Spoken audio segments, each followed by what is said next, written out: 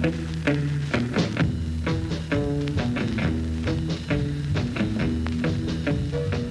I'm John deBary. I am a former bartender and all-around drinks guy, and I'm going to be showing you all how to make fancy drinks at home.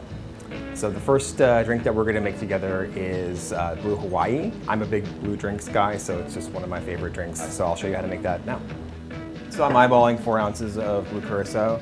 So the original Blue Hawaii recipe doesn't have any coconut in it, and then there's a Blue Hawaiian recipe that does incorporate some coconut cream. And so I thought it would be fun to jazz up the original by infusing the blue curaçao with coconut flakes. This is 2 tablespoons of unsweetened coconut, and just give it a little stir, and then you want to let the infusion sit for about 30 minutes. So whenever possible, I like to do fresh pineapple juice. It's just got a better flavor. It's not always super convenient. I don't even have a juicer, so what I'm going to do is use a blender and just strain it out. This is a cute trick that I picked up in the last year for juicing pineapples. You just twist off the top. It comes off really easily. I'm going to juice about half of it for today, and then the rest I'm going to use for garnish. I chop up everything, including the core, because you're just going to blend it anyway. So having a fancy juicer is nice, but not necessary, especially if you have like a small kitchen like I do. So I'm just going to use the blender to blend everything up and then strain it out with like a colander. So you just need to blend it up so it's a pulp, and then get like a mesh strainer, something like this,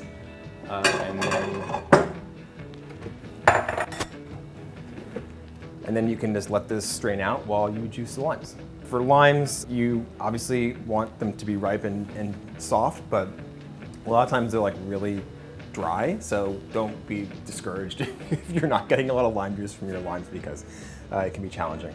You always want to rinse them, just get any mysterious supermarket stuff off of it, and it also helps for them to be a little bit warmer. They just juice better and they're easier to handle if they're not cold. And you'd think that someone who used to be a bartender in a lot of fancy places would have a more sophisticated juicing setup, but I'm just like kind of over it. I don't even know where I got this juicer from. And if you're making one, you want about ½ ounce of juice. You always want to juice limes like pretty close to when you're going to want to serve the drink. Like lime and lemon juice kind of get off maybe after like 12 hours, so this is not something you want to do like the night before. So one of the most useful kitchen items I can think of is the gold coffee filter from a coffee machine that I don't have. So I actually just bought like 4 of them online, and they're great for filtering out juice and other infusions. So got a quart container. Definitely revealing myself as a restaurant person. I use these all the time.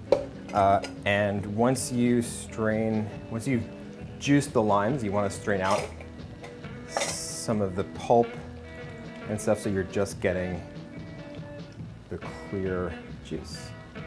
How diligent you want to get with your making sure you get all the liquid out of your pineapple pulp is kind of up to you and how much time you have. Yeah, and if you have anything like creative to do with the pineapple solids, let us know in the comments. I'm sure you could probably make a lot of really cool things out of it, but I just can't think of any right now. So now that it's been 30 minutes, we're going to strain out the coconut flakes from the blue curaçao. It actually weirdly gets bluer, I don't know how. And then with the coconut flakes, you can spread them out on like a plate or something and let them dry, because you're going to use them for the garnish.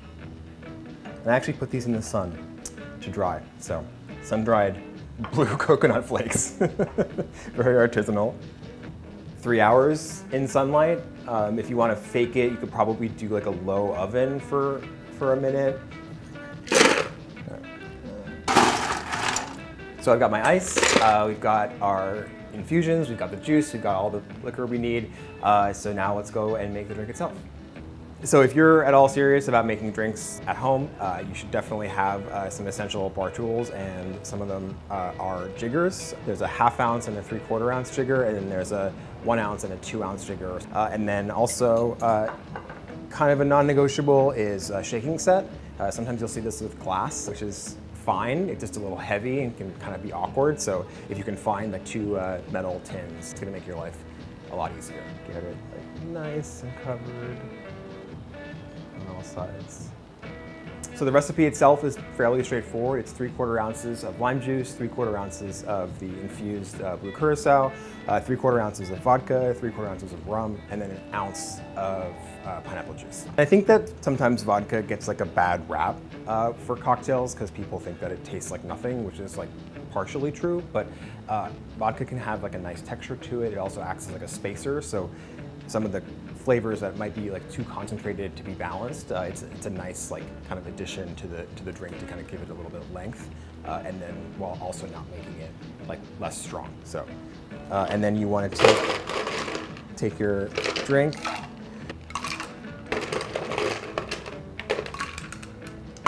You want to add a good amount of ice to the shaker, and then make sure it's sealed, and then you want to give it a really vigorous shake for like 15 seconds. It's a little bit longer than you think. So.